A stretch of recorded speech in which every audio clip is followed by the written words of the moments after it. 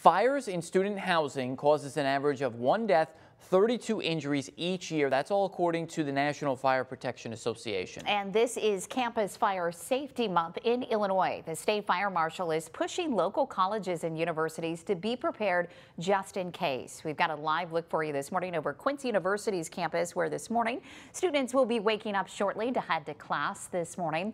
So at the start of the semester, just a couple of weeks ago, students went through training with the Quincy Fire Department. They went over a preparedness plan and how to use a fire extinguisher. The state fire marshal says September and October are the most common months for student housing fires. Quincy firefighters say it's not uncommon for them to respond to small fires, mostly blamed on cooking. So they're cooking stuff in their microwave and that's burning, or maybe they're not paying attention to it, and that's probably the number one cause. And then we also want to look at things like plugging our computers in, making sure we're not using extension cords, and using surge protectors.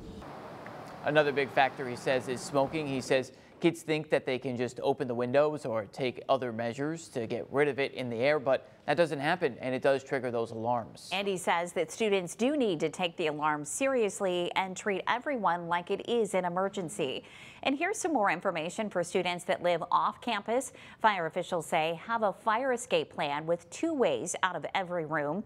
Check with your local fire department, building management, or campus office before using a barbecue grill or fire pit. And check to make sure all sleeping rooms and common areas have functioning smoke alarms.